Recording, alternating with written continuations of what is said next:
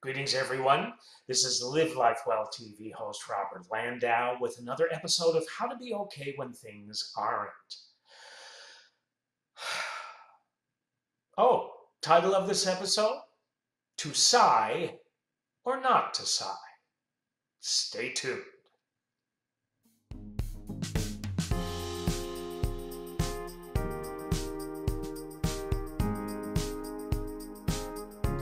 So you're probably wondering why I decided to call this episode To Sigh or Not to Sigh. I'll tell you why. Have you ever noticed how many people sigh? I do, and I'll tell you why I pay particular attention to whenever that happens when anyone's around me, or I watch TV and see people do that on talk shows or the news even.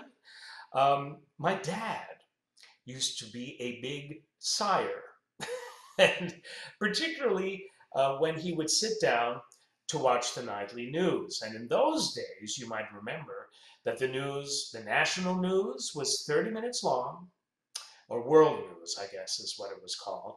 And on the East Coast, it always came on at 7 p.m. and would conclude at 7:30. So my father always wanted to make sure that dinner was done by 5 of 7 so he could go into the living room, sit in his chair with the clicker and watch, I don't know if it was NBC, ABC, or CBS. And he would start watching the news being his normal, vibrant, energetic self. But by the time the first story was done, which usually was the most dastardly, negative, and treacherous, right? He, his whole energy, his whole countenance would start to change, and he would begin to slump in his chair. And by the end of that 30 minutes, it's like he was a mess. You had to help him out of the chair, you felt like, because he was carrying all of the stress and problems of the world on his shoulders. And he would spend the rest of the night and the next morning doing this.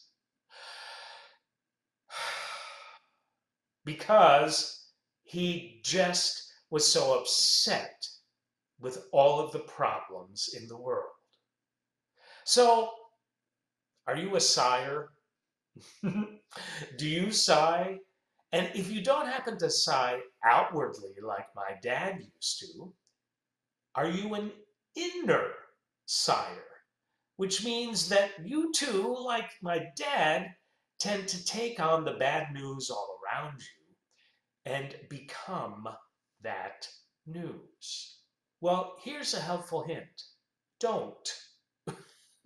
You can't help what goes on all around you. All you can do is manage what that stuff is and how you feel about it within you. But make sure that you don't end up carrying the weight of the world, the weight of the issues that you're exposed to on your shoulders. Because if they don't deal with you directly, just be aware of them, acknowledge that they exist, but then move on. Keep moving forward. Don't stay in the pit of that stuff that might cause you to inner or outer sigh.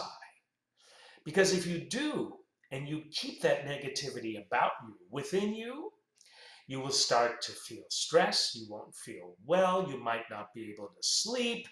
It triggers a whole bunch of negative reactions that really will not end up serving you. So, the next time you feel like you want to sigh in reaction to something you've exposed yourself to, do it. But the key is don't stay with that energy for too long. You are not the news of the day. You can react to it, but then move on because there's not much that you can do to change it. This has been Robert Landau, Live Life Well TV host. Thank you for tuning in.